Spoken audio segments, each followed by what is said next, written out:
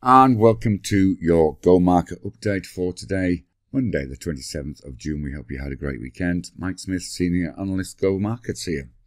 Let's have a look at what's come across the news. Of course, on Friday we saw a very strong session in Wall Street. So a broad-based rally to close the week higher, with some suggesting that there may be many stocks now oversold.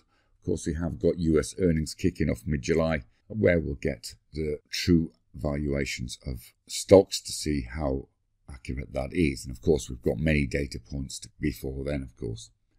US futures, however, are lower in Asia, and Asian indices are ignoring that so far following the strong US lead. The ASX is up around 1.6%.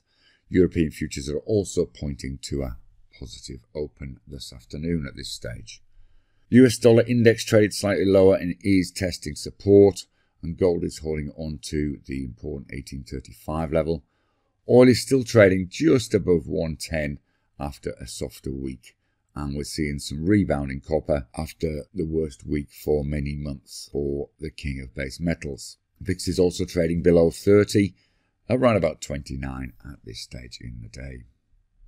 Bitcoin managed to hold 20,000 support towards the back end of the week and is currently trading around 21,000, but is slightly weaker in the Asian session today.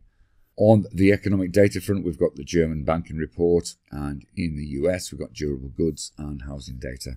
The data highlights later on today. Let's just have a look at a couple of charts that caught our eye this morning.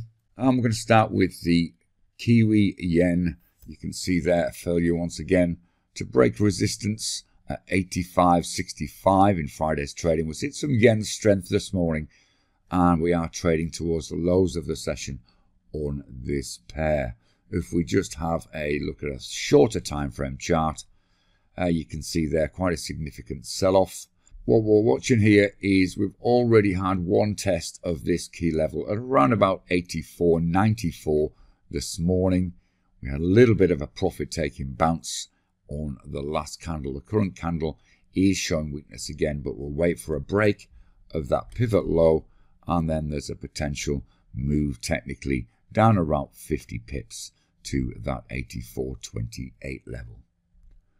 On the ASX, as we've already intimated, a broad-based rally. Brickworks are one of our charts of the day last week.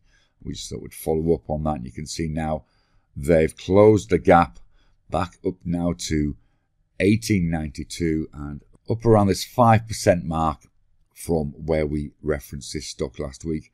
Could be a further move higher up towards $20 if this buy-in pressure continues. Trade safe, and we'll see you again soon. Bye-bye for now.